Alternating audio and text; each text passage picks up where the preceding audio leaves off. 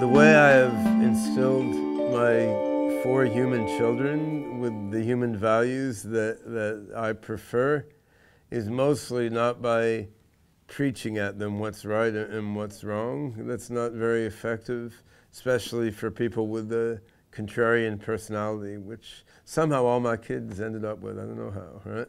The way I inculcated them with some approximation of the values that are important to me is just by, spending time with them in various situations. And if your children enter into various situations with you and see how you respond to various things and how you guide them to respond to various things in real life, then your kids pick up sort of by osmosis, right? I mean, they pick up due to their desire to imitate and to learn and to follow, that they pick up the practicalities of your values and your culture. And interestingly, this can stick with them on an implicit level, even if on a surface level many values change, right? So one of my sons became a Sufi Muslim at one point, and some of his values are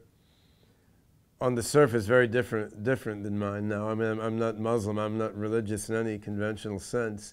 On the other hand, he's very compassionate, kind-hearted person. He's very intellectual, he's a scholar. So if you look at a practical level, the vast bulk of the values and culture that he got from myself and his mom when he was growing up, it's implicit rather than in a list of rules, but it's all still there, right? Now, for an AI, I think we need to take an approach somewhat similar to what we do with human children. We need to have AIs working and playing side by side with us in real situations. We need to give the AIs, a desire to imitate us on a basic level and to understand, why we're reacting, how we react in this after this concrete situation.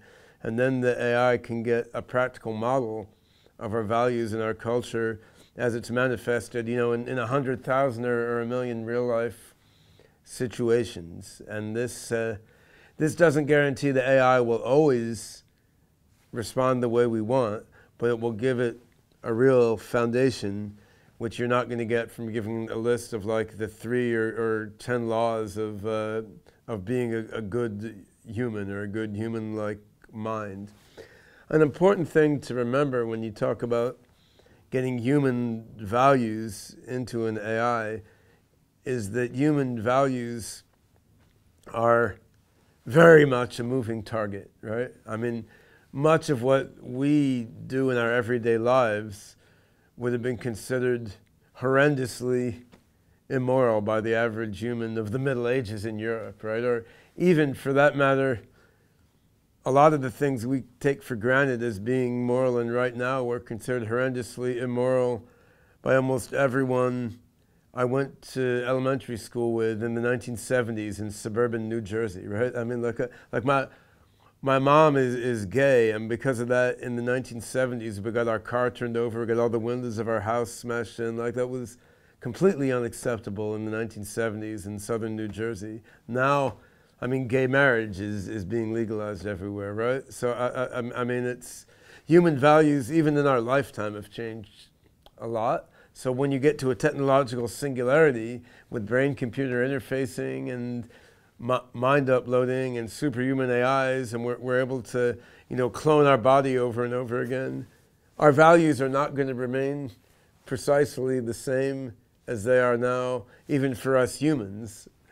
So it's absurd to think we could start an AI with our current human values and they're going to stick with our 2018 human values forever. Our own values are going to drift, right? So all we can ask for is the AI starts out with the values that we hold dear now, and as its values grow and evolve, this growth and evolution is coupled with our own growth and evolution, whose direction we cannot foresee at this time.